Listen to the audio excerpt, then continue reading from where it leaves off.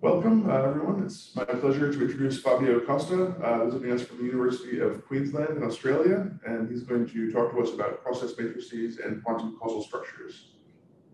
Take it away, Fabio. Thank you, Kai, for organizing the talk, and apologies everybody for the rescheduling. We had some trouble coming here to Orange, but we're here now, and yeah, we are aware it's not the most usual time, but maybe other people that are not present might be able to catch up later on the recording. So today I would like to tell you a bit about my work of a few years. So I will give a very general introduction about some formalism that we've been putting together with colleagues. I will give some references throughout the talk.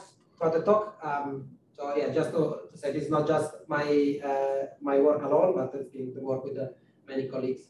And the topic is about causal structures in quantum mechanics. So to start right away,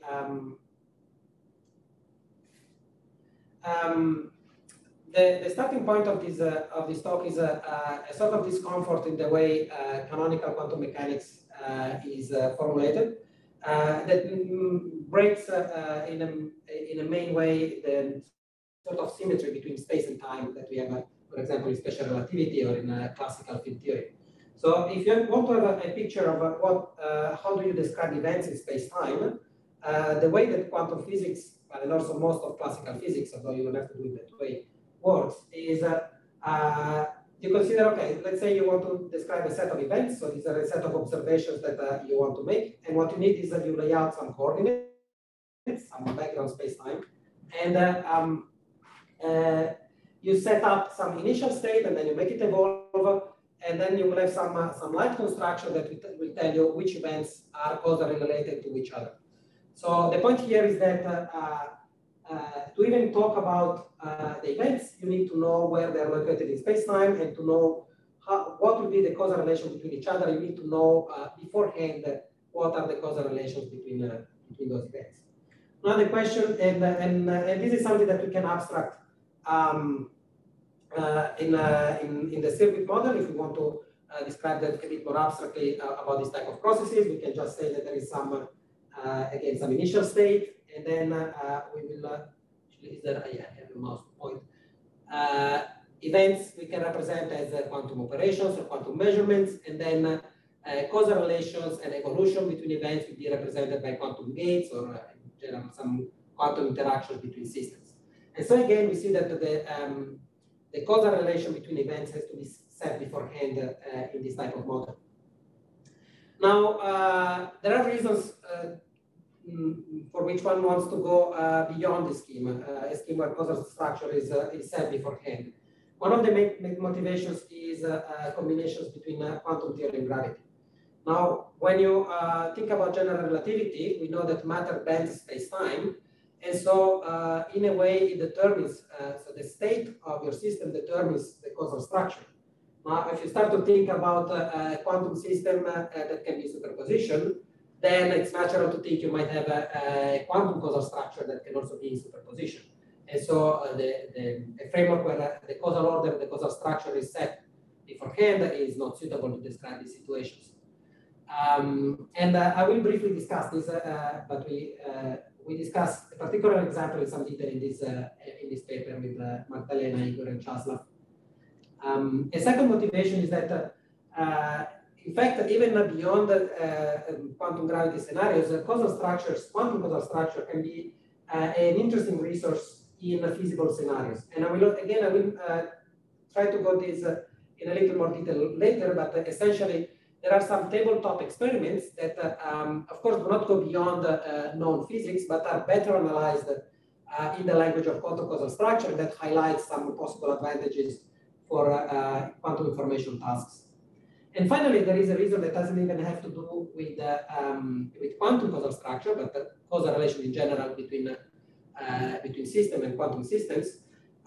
In general, when you talk about things like distributed computation, so that's a scenario where you have different nodes, they have to communicate to each other to make a computation, which is, for example, internet. Now there is a very pressing issues, that is, you cannot know in advance what is the causal relation between all the events. So you have all these computers that will make operations all the time and send messages to each other. And because you can have delay faults, time errors, your clocks are not perfectly synchronized, you have to take into account that the ordering of events is something you have to establish on the fly. So this is something very important in classical communication networks, and we expect it will be also important in quantum communication networks. And so that's another scenario in which you cannot have a preset order of events. Now, okay, that's the motivation. How do we do it? Now, if we remove the causal order of events from quantum theory, what are we left with?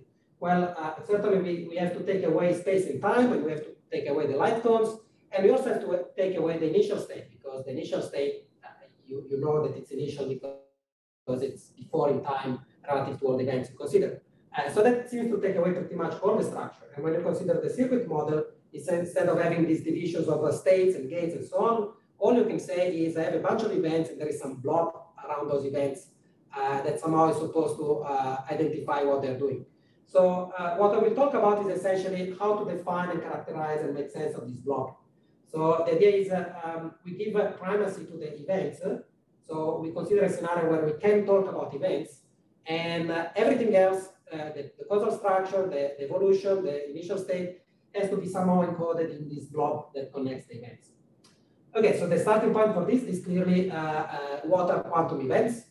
Now I'm going to go relatively quickly through this because I assume the audience is familiar. If the audience is not familiar, it's actually not essential to get the main idea of the topic. But so we learned that quantum events, so here by quantum events I really mean observable things. So for example, if you measure the projection of a spin on a particle, you see spin up, that's an event. Now, in kindergarten, we learned these things are described by observables. Now, observables, a bit more mature way, the elementary school way to describe observable is P of M's. So this will be a set of positive operators that sum up to the identity. And what I want to draw attention on is the Born rule that gives us the probability for a certain event. So the event is described by an operator, and the probability is given by this trace rule here. Right. So in this case, we have that the state is what represents the scenario that describes our the probabilities for our events. And so operationally, what it is that we imagine that we have some measurement device or anything that makes sense to say records this event, and we have a quantum system going in described by a Hilbert space, and we make a measurement. Now, the limitation of this picture is that it doesn't describe how the system is transformed by the measurement. Now, because as a particular case, we want to have events that are time-like or that causally influence each other, we need to go beyond this, and you need to use a formalism where we can also describe how the act of measurement, or more generally the act of interacting with the system changes the system. So that's where we arrive to the mature description of events, which is through operation. So an operation is a completely positive map. And operationally, what we're talking about is we imagine we have some measurement device or anything that you can interpret as detecting an event. And the way we describe it is with some input Hilbert space, some output Hilbert space, and the transformation itself is described by a completely positive map. So this usually, if you think like a measurement, you typically think about having the same space in and out, but both for generality and for convenience, as you will see later, it's useful to distinguish input and output space.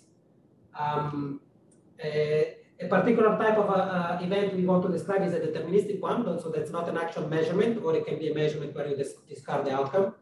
And that's a CPTP map, trace preserving. So that's the same as before, except you add the trace preserving condition to make sure this is deterministic. Now, when you make a measurement, you have to consider what is all your space of possible outcomes. That's described in the formalism by an instrument. So that's a collection of CP maps that sum up to a trace preserving map. So for example, if you make your spin on half measurement, you will have two maps. One corresponds to spin up, one corresponds to spin down. And when you sum them together, they give you a trace preserving map, which is in that case just a dephasing map that corresponds to measuring the spin and discard. Other particular cases of instruments is, for example, a single element instrument. You can perform a unitary, that's just one element instrument, and doesn't have a measurement outcome. Now, the main point is, as we said, we want to describe what is this blob. Now, the core thing is how do we extract probabilities? How do we assign probabilities in this formalism? So the idea is that we have, in some way, someone said, it gave us a way to identify these different events, and not in space-time. I will discuss a little more later how to identify these events. But say that we have these events and we want to be able to assign probabilities. So what is, for example, probability to see spin up here and to see spin down here and so on.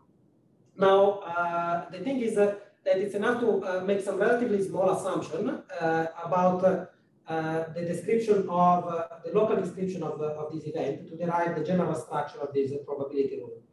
So if you assume local quantum theory, what does it mean to assume local quantum theory? First of all, is that local events are described by quantum mechanics, so just as we said by city maps. You make a few more assumptions, which is, for example, so the main assumption here is non-contextuality. That is to say that the probabilities don't depend on the entire instrument or on the context. For example, if you want to so you know that you can make measurements using different settings. You can measure along z direction, x direction, and so on. And the probabilities don't depend on that, only depend on the actual CP map that you're considering. So this is a relatively technical point. I will not go into detail, but the point is that if you make a few basic assumptions about quantum theory being valid locally without making any assumption about the background causal structure, you will derive this structure of the probability rule, so that it has to be a multilinear function of the city maps, it has to be positive, and it has to be sum up to 1. These two simply come from normalization and positivity of probabilities. Okay, so this and this function omega is what we call the process. So the process is something that eats up the description of all your local events and spits out a probability. Now, this may sound a little abstract, perhaps, and maybe a bit remote to what we are used to, although it's not very different to sort of algebraic description of a state.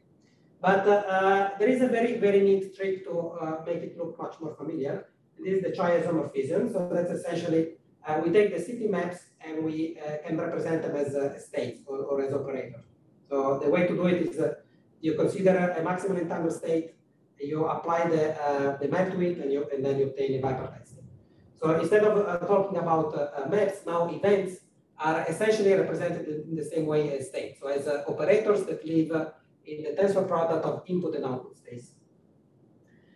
This is the technical definition of the isomorphism. I will not spend much time on it, except saying that these event operators now have the property that they are positive semi-definite. So just like quantum state, or actually just like POVM elements, which is maybe the better analogy here. So, okay, so again, to summarize, now we have events that are described by positive operators. So that's really the same way as in ordinary quantum physics, except now the events also describe the transformation of the system and not just its measurement. And now when you put all this together and you take those properties of our probability rule, you see that you have a representation through a Born rule, which is really just the same, exactly the same structure as in ordinary quantum physics. So you have that the probability to observe an event mj, mk, and so on is given by the trace of the tensor product of all these event operators times some object w. Now, what is this object w? That's what represents the process, and that's what we call process matrix. So to draw the analogy with the usual Born rule, these event operators take the place of what usually is the POVM elements, and this process matrix takes the place of what usually is the density matrix. So the structure is actually exactly the same, except now these probabilities can represent any causal relations between events, not just independent measurements. So the process matrix is something that lives in the tensor product of all input-output spaces and has a few properties that ensure causativity and normalization of probabilities. Okay, so this is the core of the formalism. Now it's quite interesting. This formalism has been derived many times for many different purposes. Most of this work is about causally ordered scenarios, because as I will mention later, this is actually a very useful formalism even to deal with causally ordered quantum mechanics. You can get more than you do for an open system, more than what you get from the usual formalism. And there are a few other ideas that have been put around and that converge with the same formalism. I don't list everything here because there won't be space on the page. But yeah, so just to say, this is something that seems that many ideas converge on this same structure. So it's actually the structure itself seems to be quite useful by itself. Okay, now to touch base with something we're a bit more familiar with. Let's see how to represent the particular scenarios that we are used to in quantum mechanics. Actually, I should keep an eye of time. So because what we said is that we want a formalism that doesn't mean the background causal structure, but as a particular case, it should be able to reproduce all the known situations in quantum mechanics. So how about the situation where, so we will call the two events as events measured by Alice and Bob, as is customary, and we consider just two for simplicity. So how about the situation where Alice and Bob just receive a state? Okay, in this case, the process just reduced to simply having a state on the input space of the two sites or the two events, and then identity on the output space. And when you crank in this probability rule, what you have is that these operators that represent the CP maps actually reduce to the P of M elements. So this is how you represent the standard situation of causally unrelated events. Now, what if you have two causally related events? So for example, you have a channel that connects Alice to Bob. So you have some initial state that goes into Alice makes a measurement operation, and then there is a channel that goes from Alice to Bob. Well, this is given by process matrix that has the state that Alice gets in the input space of Alice. Then there is an operator that connects output of Alice to input of Bob, and then there is identity on the output of Bob. So now you see that this identity is what tells you essentially that the system is discarded after that measurement. So that's the way that the formalism represents an event that doesn't have causal influence on anything else. And by the way, yeah, if you have any question or the people on looking at the recording will not be able to ask questions, but if people in the audience have questions, please interrupt. Okay, so now what is the most general causally ordered scenario where there is a definite order of events between Alice and Bob? That's a situation where... So can I ask a question then? Yeah, of course. Yeah, so you put identity for the output because you are not doing a post-selection? Yes, so this is not a post-selected, so the formalism assumes no post-selection. So the idea is that... Oh, yeah, yeah. So that's why you have an identity, right? Yeah, that's correct. Okay, cool. Yeah. So this is, yeah. Now, so is there any connection with multi-time quantum mechanics too? Yes, there is. So that's actually one of the things I should have added in the list of similar related formalism. It's just that depending where I go, I try to add and remove things, but there is a very big list, and one of those is the multi-time formalism. There is a crucial difference that in the multi-time formalism, you always assume there is a definite causal structure, but then you also assume you can do post-selection. Here it's different. Here we don't assume any background causal structure, but we also assume that all the probabilistic events are encoded in the measurements you are performing. So in other words, we don't do any post-processing or any post-selection. We are describing all these different events. There is Alice, Bob, and whatever, they're doing their measurements, and you keep all their statistics. And that's why one of the assumptions that this probability is sum up to 1. Now, if you do something like you select on one of these events, you can't really say, well, post-select, but not in time because you don't know which is before and which is after. If you select on one of these events, let's say I select an Alice spin up and I ask what is the sort of a conditional process seen by everybody else, what you get is a more general process that includes post-selection, and so there won't be, for example, identity on the output of Bob. So if in this case, for example, you post-select on the outcome of Bob, then, or better yet, say that there is Charlie after Bob, and then you post-select on what Charlie is doing, then Alice and Bob will be connected by something that doesn't have the identity of Charlie, on Bob, sorry. Okay. So yes, thank you. Yeah, thank you for the question. That really helps clarifying it. So really important here, there is again no post-selection. So there is Alice and Bob that do that measurement, and then outside them there is just the word that does what it has to do deterministically. Okay, so this is the most general causally ordered scenario. So what we have in mind is that there is some environment that is outside the life of Alice and Bob. And so there is some initial state prepared that it can be correlated between Alice and the environment, and then some joint operation between the output of Alice and the environment, and then that goes to Bob.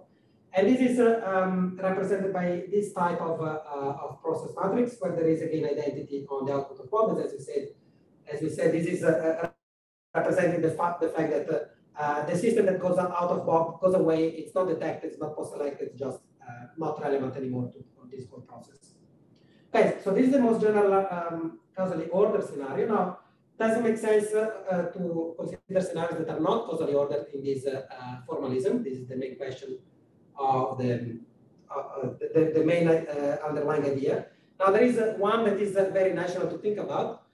Think of a scenario where you toss a coin and you randomly place Alice before Bob or Bob before Alice.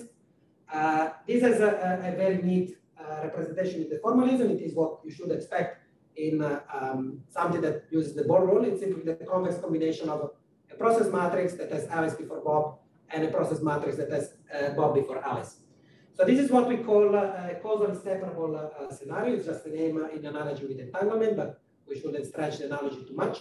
So this is a scenario where the causal order is not fixed. We don't know what it is, but it's classically definite. So we can always interpret the scenario as the causal order is there, it's just we don't know what it is. And of course, the main question is, are there more general processes where the causal order is not? You cannot even ask if there is a definite causal order. You cannot even say there is a definite causal order underlying. So the answer is yes. Now, the first example we have, maybe we will not spend much time on this. First example is just write down some process matrix and you check that it fits all the criteria and you verify that it's not causally separable. Now, this is not very insightful. These are polymatrices written there, but I will not go into detail. The point is that this is an example we cooked up with, but we don't have a physical interpretation.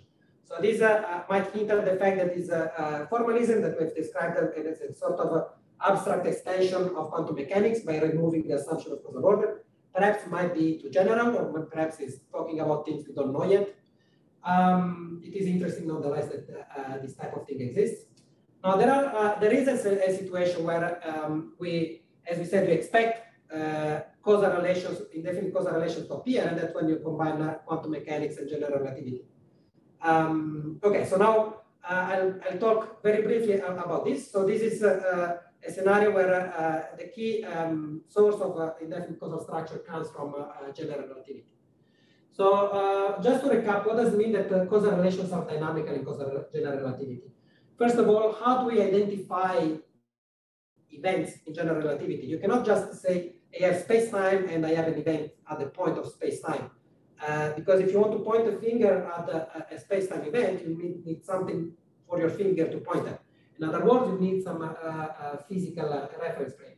And this is something quite deep that involves some discussion in the foundations of general relativity, but I believe the underlying reason is diffeomorphism invariant, that you actually need, you cannot have an absolute physical meaning of event. So what you need is essentially clocks. When you say there is an event A and event B, the way you're thinking about, there is a clock going on a word line, another clock going on another word line, and you say something like the second click of clock A is event A, and the second click of clock B is event B. Now, what happens if you bring in a mass nearby one of the clocks? Then the mass causes time dilation, and it slows down the clock of B more than it does clock A, and it can do it as much as to bring the event B in the future light cone of A. If you bring the mass close to Alice, you can bring the event A in the future light cone of event B. Now, what I want to stress here is that the identification of the events is independent of where you put the mass. You can talk about event A and event B without knowing in advance what is their causal relation.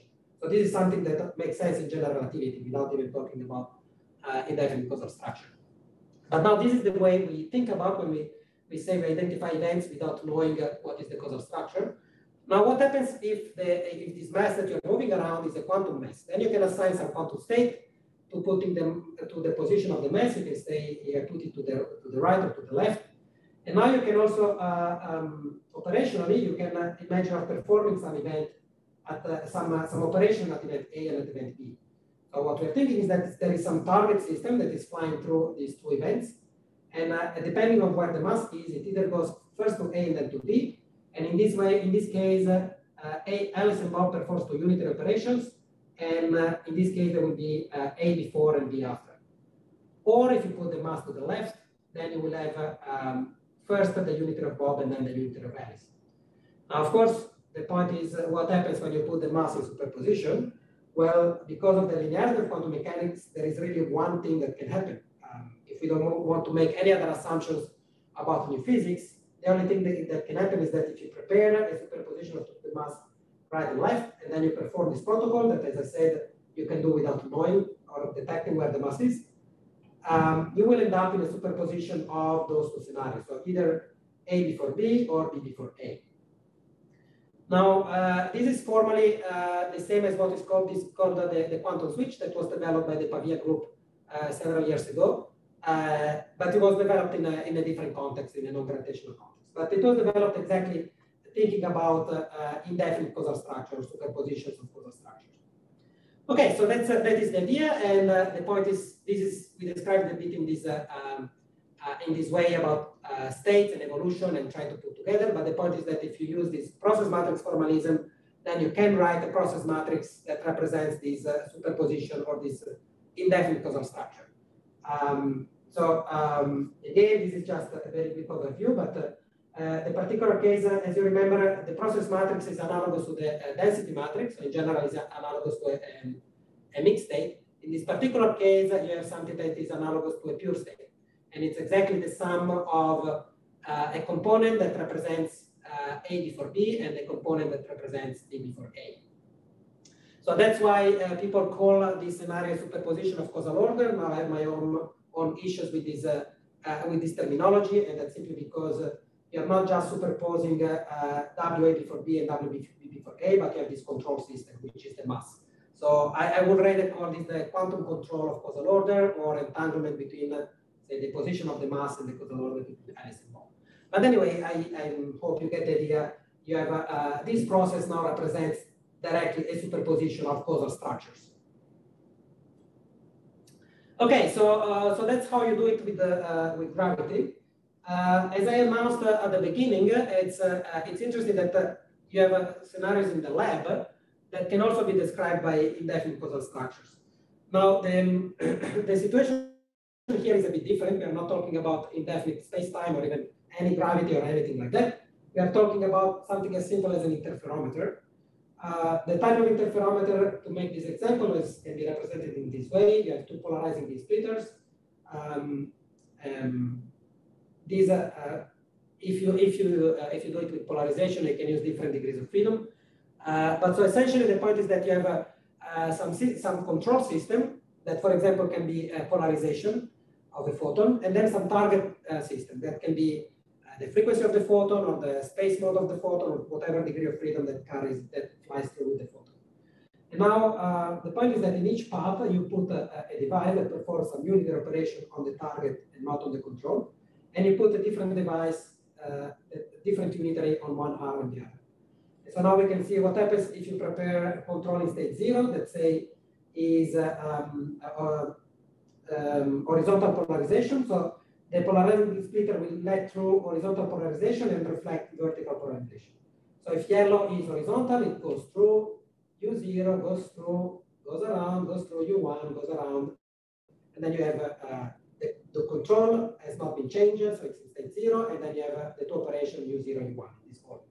And now if you prepare in the other control state, so say vertical polarization, you first reflect U1, then you reflect again, U0, you reflect and go out. So importantly, you go out in both cases in exactly the same point, so there is no other loss of information throughout the system.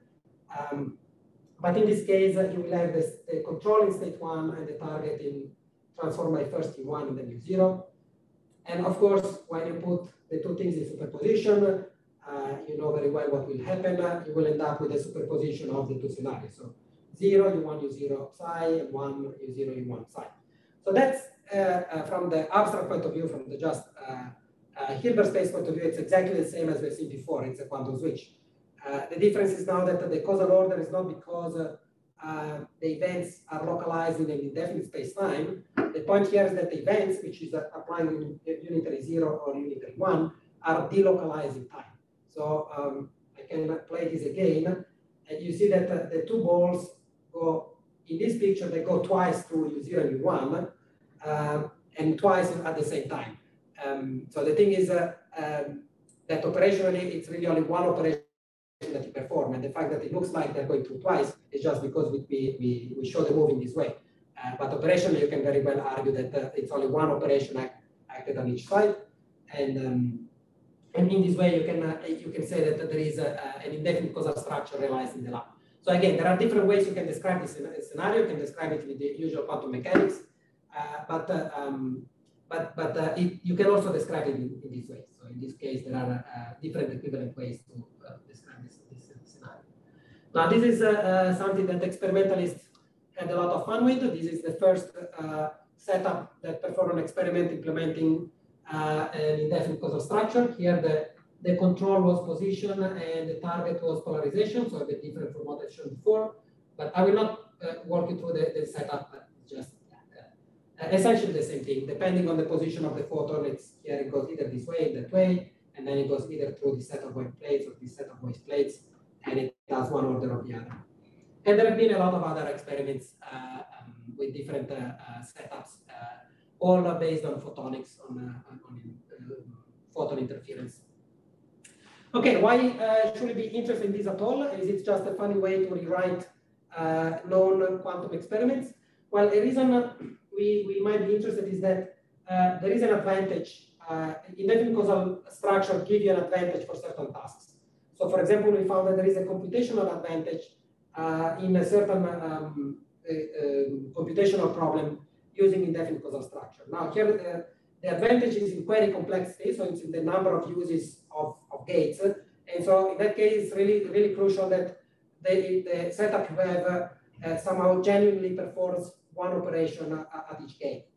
And so this is still, of course, a challenge to scale it up in a way where you will see the advantage, but that doesn't seem to be any obstruction in principle. And then people have played around and looking at other advantages in other type of tasks like quantum information type things, communication complexity, and many other things. Maybe not all of those. So for all of those tasks, one has to be a little careful to ask: is it justified in a concrete operational setting? But in matter of principle, there are all these type of advantages. Okay, now very brief whizzing through other things that you can do with process matrices. You can talk about quantum and classical communication. You can start to ask questions like, how do we calculate quantum capacities or channel capacities? So typically, when you have a channel, you have a sender and a receiver, you know in which order they are. Now, what you have indefinite causal structure or a non-causal structure, how do we define channel capacities? These are all things for which this formalism is very well suited. I just list here these two references. One interesting thing is that indefinite causal structure doesn't actually give you, or it doesn't seem to give you any advantage in terms of capacity. So if you have Alice and Bob, they're just trying to share, to send information to each other. It doesn't look like they can really share more information just by having indefinite causal structure, even though there are advantages in other types of communication tasks. Other things you can do are closed time-like curves. So these are when you have a classical space-time that is so twisted and perverse that allows you to travel back in time. This was not the original motivation of our work, was more about quantum space-time, but because we have a framework where you can talk about events where you can localize events without saying in which order they are, then it's also very well suited to talk about closed time-like curves. And other things you can do is you can go a bit further in the analysis of quantum gravitational scenarios So the way I describe the framework is a situation where, say you can identify your events in some operational way. So you say you have a clock, and relative to this clock you have an event. Now in general relativity, you would like to have something more general when you don't have to specify in advance the clocks as something external to your system. You want to have something that is generally a diffeomorphism invariance, which means you have a description that is independent both of the background and the reference frame that you use. Then you can pick up which system you want to use in the reference frame within that. And so again, this is something that you can work out with this formalism, how to encode information about space-time or about your events in the reference, in physical reference systems. Okay, and then a final thing that maybe I will briefly mention that you can do with this formalism, that it doesn't even have to do anything with the indefinite causal structure. So I mentioned at the very beginning that this is a formalism that is also used for people developed the same type of generalized Born rule even for definite causal structure. So why is that? Now the reason is that if you want to talk about general open quantum systems, there has actually been quite some discussion and issues in the community trying to understand how to do it. Now we'll try to very, very briefly explain what is the problem. How do you describe open quantum systems? Now the most obvious way is to think, okay, I take a density matrix, that's what I get if I trace out part of my system, and I consider a density matrix that evolves in time. Now consider for a second what does it mean in the classical limit. The density matrix is a probability distribution, and so this gives you naturally a time changing probability distribution. And now you can ask, is this the way you represent the most general type of classical stochastic process? And the answer is no. And the reason is that very simply because in a classical stochastic process, what you do is you consider events at different times. So time 1, time 2, time 3, today, tomorrow, later. And in general, you can have correlations, time correlations between these different events. And these time correlations can be mediated through an environment. And this environment might have a memory of all these interactions. So the general classical stochastic process is a joint probability distribution of events at all different times. And so clearly, this is not, the time evolving density matrix is not the right object because it doesn't even give you the right classical limit. So what we need is a generalization of this joint probability distribution at multiple events. And so what you need is a generalization of state that instead of being a state that evolves in times, it's something like a joint state at different times. Now this is something that it seems impossible because a state, you have a joint state between different systems at different places, but not a joint state across different times. But then if you look at it, that's exactly what the process matrix is. So maybe this is something I didn't emphasize enough, but now when you have a particular case of a system, a causally ordered process that represents ideally a system evolving in time, now the process matrix formalizes this by putting a tensor product across all different times. So when we have all this level here, AI, A, B, and so on, each of those represents a different tensor factor. So that's exactly representing different events in time in the same way as you represent different locations in space. And so this turns out to be actually the correct way to consider non-Markovian processes. And this gives you really some advantage over the traditional way, which is time evolving density matrices. Okay, so this was maybe quite a lot, but I hope you got some glimpses of this wonderful formalism. So it's okay. So this is the picture of what's going on here. Yeah, the process matrix represents the blob. Now everything is causally ordered, but the process matrix also tells you all the information you need to know about how the external environment correlates the different events in time. Okay, so it's time to wrap up. So, okay, to summarize what we have seen, we've seen that main message is that you can formulate quantum theory in a way that does not need a background causal structure. So this is the main, I guess, the main message. It makes sense. It makes operationally sense. It makes physical sense, and there is this formalism that has many applications. We have described indefinite causal order, so a scenario where not only you don't know in advance the background causal structure, but it's not even compatible with any definite causal structure. And the main message is that this is compatible with the local quantum theory. So you assume that quantum mechanics is valid at individual events where you make measurements and operations, and you find that indefinite causal structure is compatible with quantum theory. Not only it's mathematically and logically compatible, but it's physically meaningful, and we've seen examples from combining quantum and gravity, and also examples in the lab, where if you want, it's just a reinterpretation of known physics, but it's actually useful reinterpretation.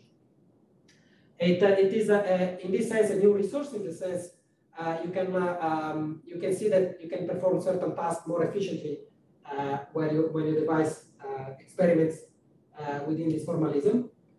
And then finally, I briefly mentioned the applications to open quantum systems, especially open systems with memories and quantum networks. And so this is the, so that's it. So thank you very much for your attention, and thank you everybody who is watching delayed. Thanks, Fabio. Does anybody in the audience have any questions? Yeah, so the closed time-like curves that you mentioned, are they like similar to Deutsch's model or the post-select CTCs, or are they completely different models? Yeah, excellent question. So they're a subset of the post-selected CTCs. And that's for exactly the same reason as your first answer, that you can see, so from the purely formal point of view, so if you ask what are the type of processes that are allowed in this formalism, they form a subset of the post-selected processes.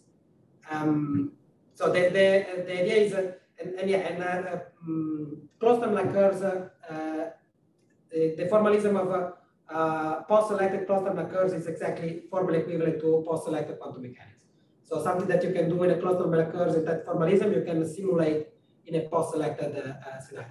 The key difference, of course, is that if a closed time-like curves is supposed to do the post-selection for you. So that's something that's supposed to happen deterministically. You're not throwing away any information.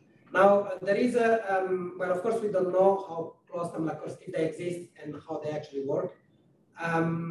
There are reasons, maybe more, so there are reasons why it would be preferable to consider this particular subset as opposed to general post-selected closed time-like curves. But certainly don't have any proof that closed time-like curves only corresponds to process matrices and not to more general one. It's just that they have some better feature in terms, for example, that they don't introduce any nonlinearity that you will have with the post-selected closed time-like curves. And maybe there is a longer discussion related to Novikov's principle and self-consistency principle if you consider how the analysis of classical time-like curves happens. It also looks like that post-selection sort of you need it to resolve some types of paradoxes that you get in classical closed time-like curves. But when you actually look a bit more closely at those paradoxes, they are already solved in the classical scenario. So it seems that you don't actually have those paradoxes to start with. So that's why I believe it is actually a relevant subset. But yeah, that's obviously a much broader topic on itself. Cool. And if you mentioned about certain causal relation, causal structure, and is there any work showing, like, if you have a quantum clock, so I guess maybe you have some thermodynamic limitations on how precise you can be, how well-defined you can have, like, each instant of time.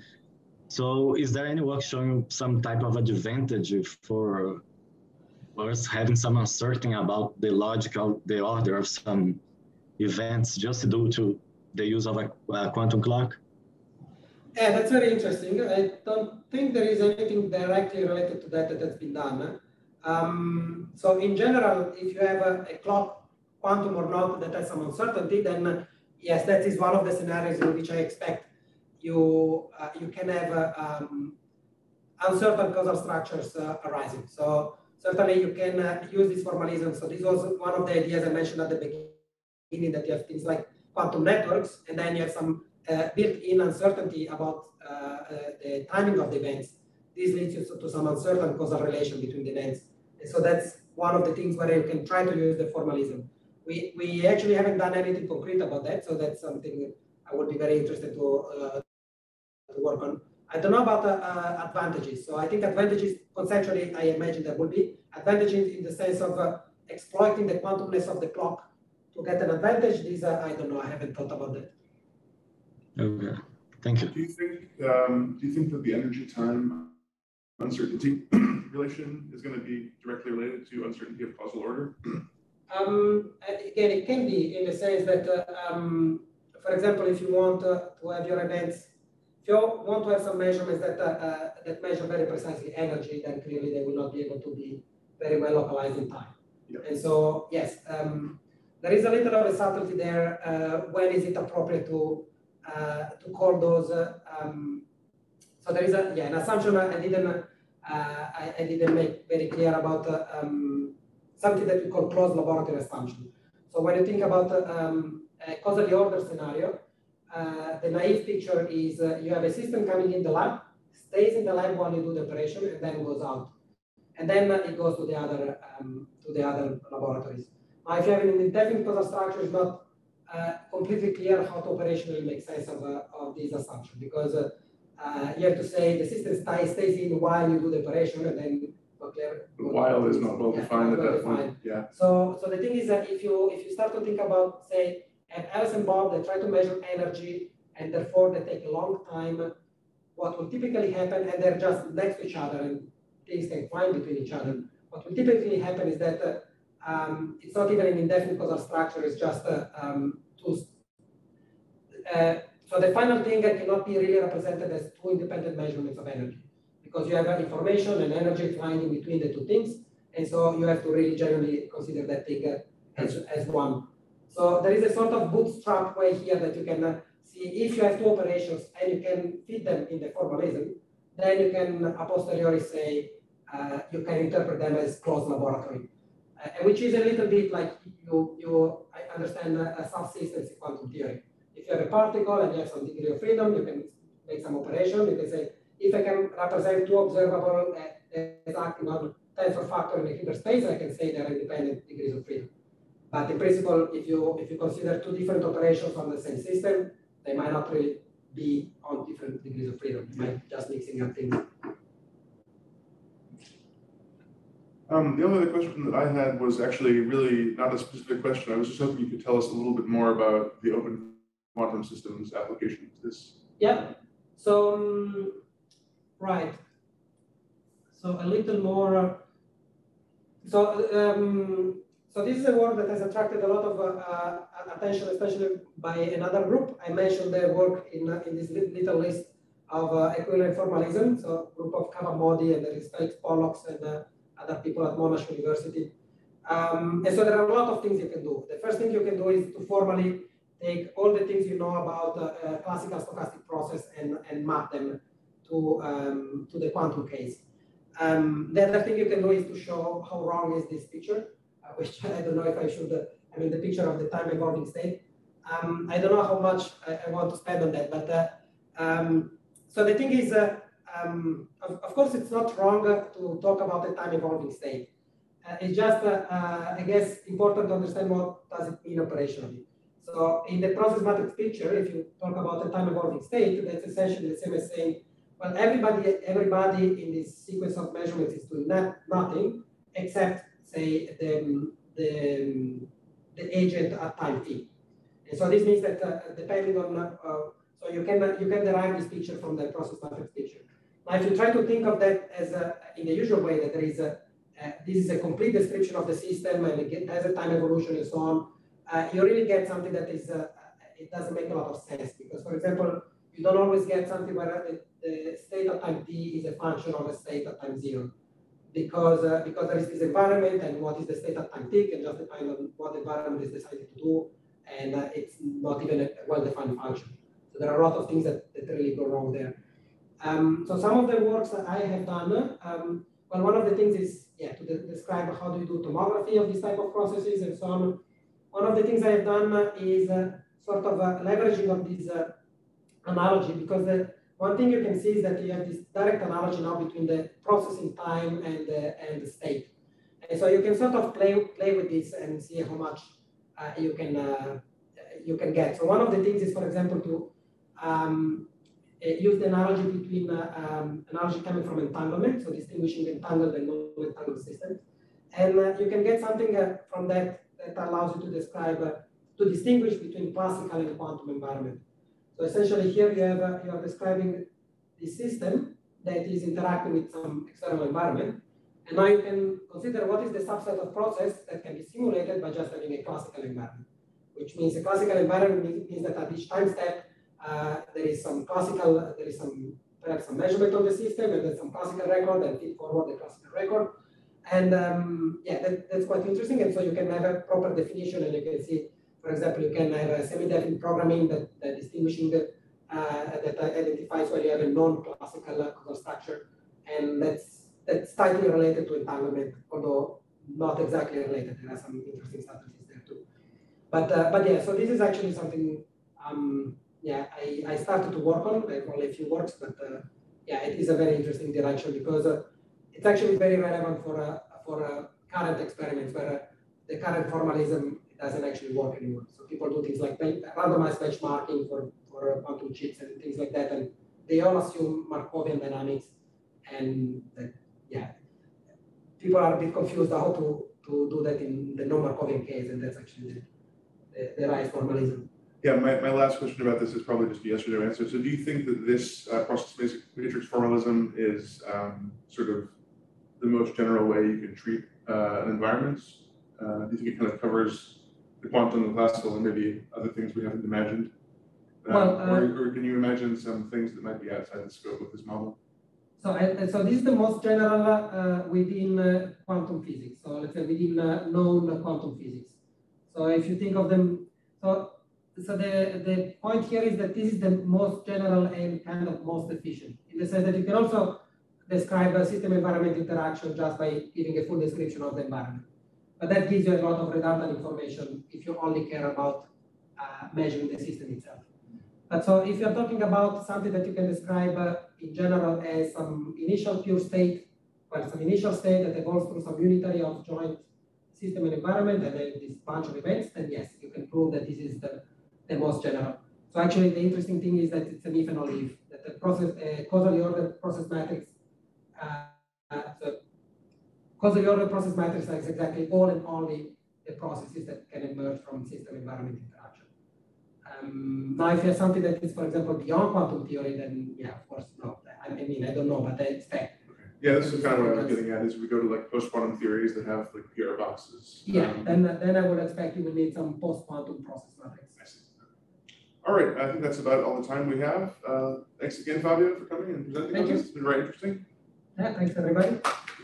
Again. Were there any other questions in the audience? All right, let's call it. Thanks again. Thank you. Bye. Thank you.